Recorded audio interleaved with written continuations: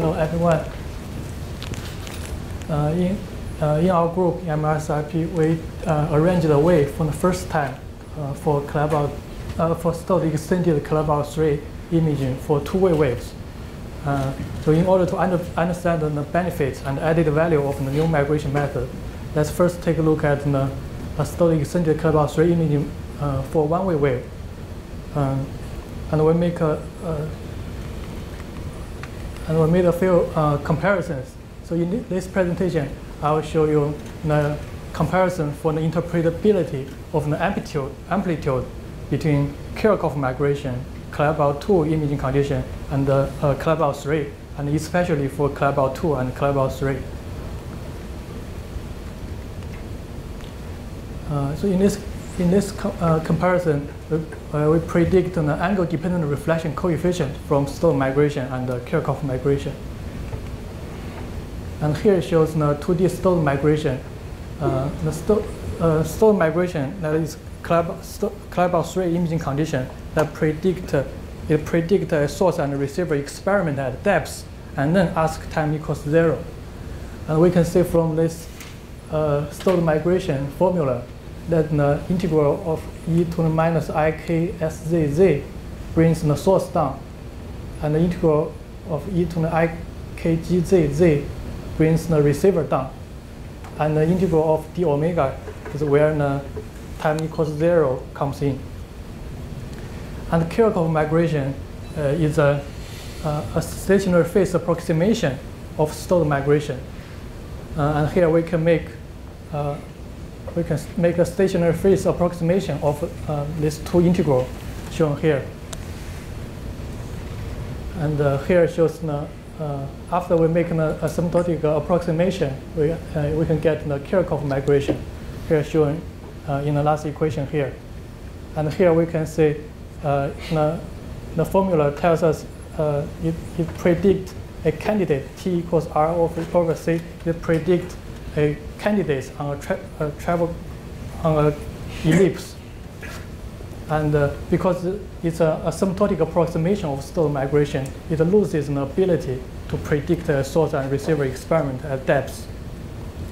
And there are analysis and numerical tests for differences of Stolt migration and Kirchhoff migration due to the stationary phase approximation in Chao, Jing, 2014, and Qiang al.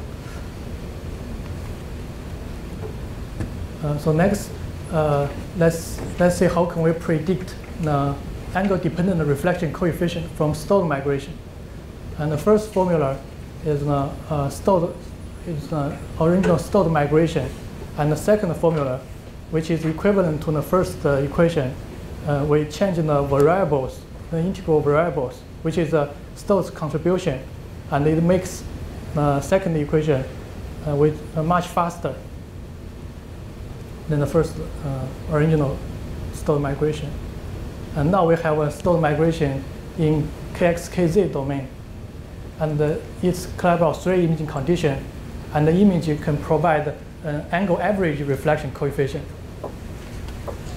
And then the next second equation is an integrand in the first equation, which has a variable kh, which is a Fourier conjugate of subsurface offset. And this is the Stolt extended Claerbout III image, and it can provide the angle-dependent reflection coefficient.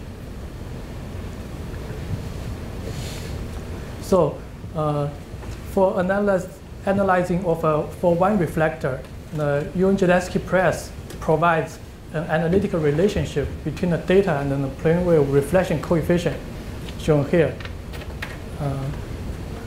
And we can put this data into the Stolt extended Claerbout III migration and solve for the plane wave reflection coefficient. Here shows the equation that can predict the reflection coefficient.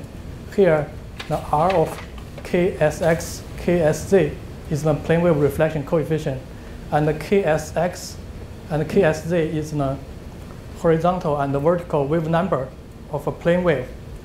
And these two wave number determines the angle of the plane wave.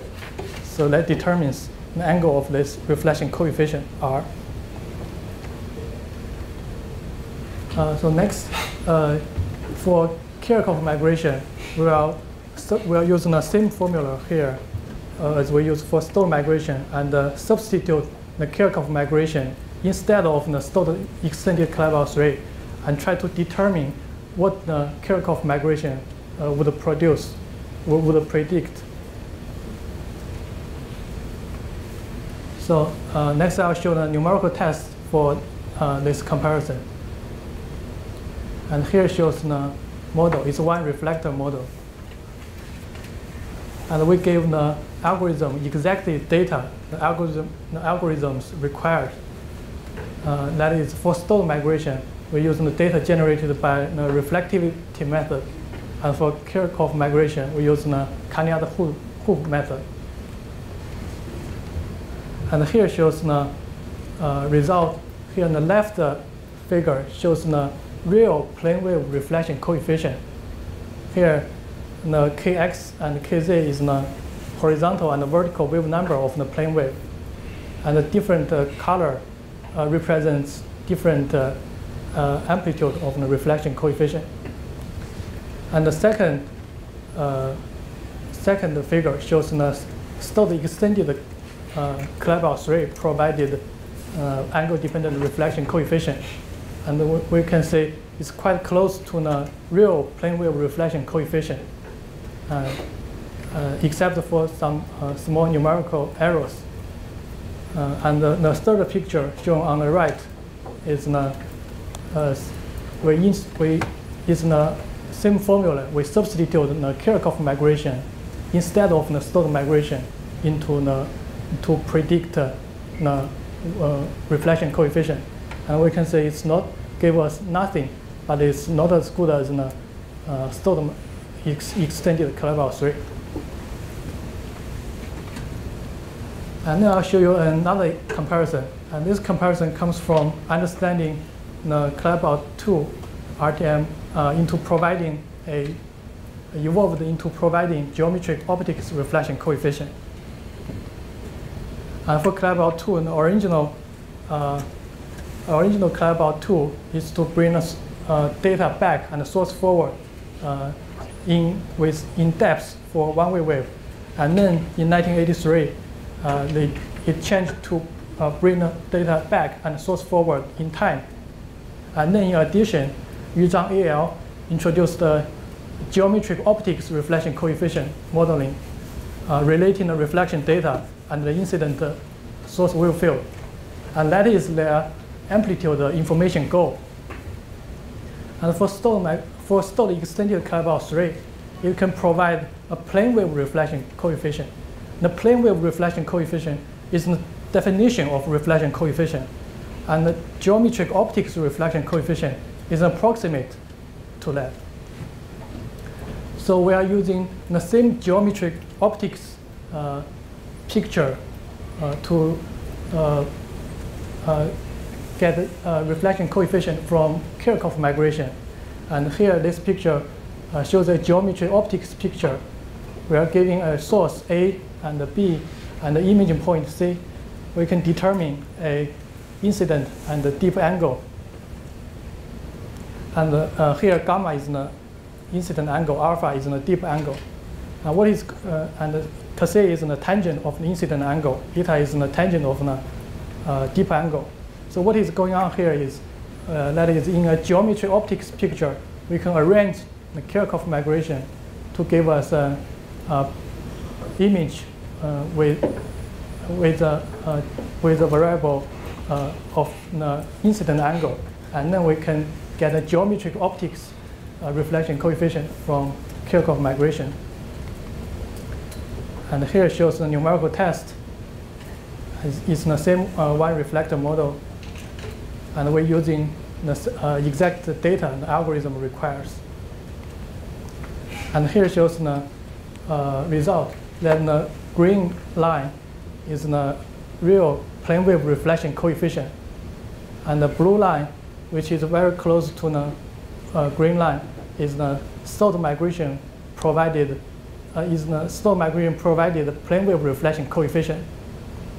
And the red line is the geometric optics approximate reflection coefficient provided by Kirchhoff migration. And this is similar to the reflection coefficient of Claerbout II. And next, we'll show you a comparison for the geometric optics reflection coefficient and the plane wave reflection coefficient. And the geometric optics reflection coefficient is the amplitude information goal for Claerbout II RTM. And the plane wave reflection coefficient can be provided by Stolt extended Claerbout III.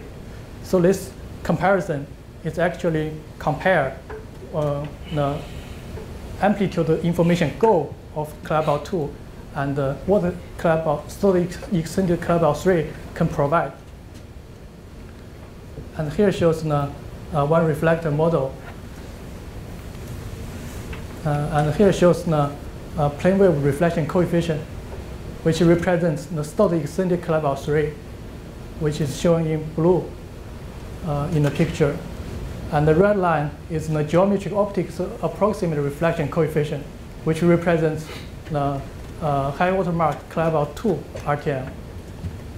And we can see they have similar trend, but the value are quite different. And for amplitude analysis, that is always plane wave reflection coefficient, which is it can be provided by Stolt extended Claerbout III. Using the geometry optics reflection coefficient provided by extended Claerbout II will cause error.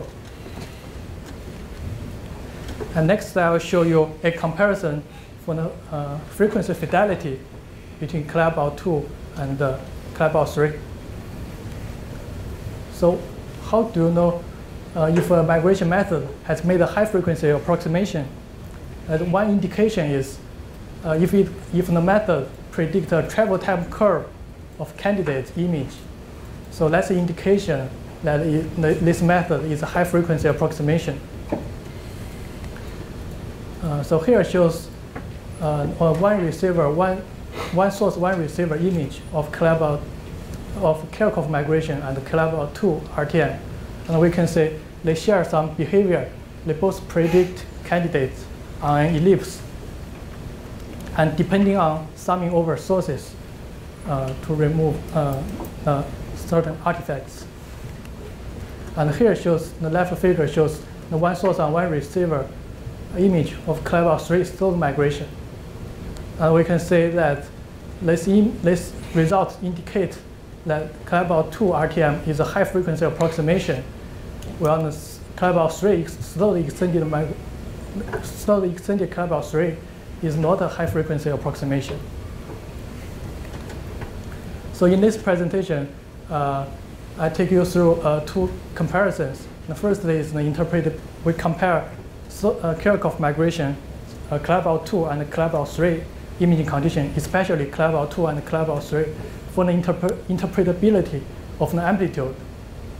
And we say that the Claerbout III Stolt extended Claerbout III migration can provide a plane wave reflection coefficient, while the Claerbout II can only provide a geometric optics reflection coefficient, which is approximate to the real reflection coefficient.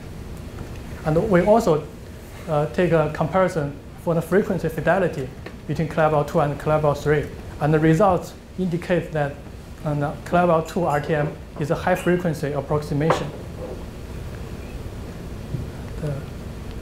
Thank you.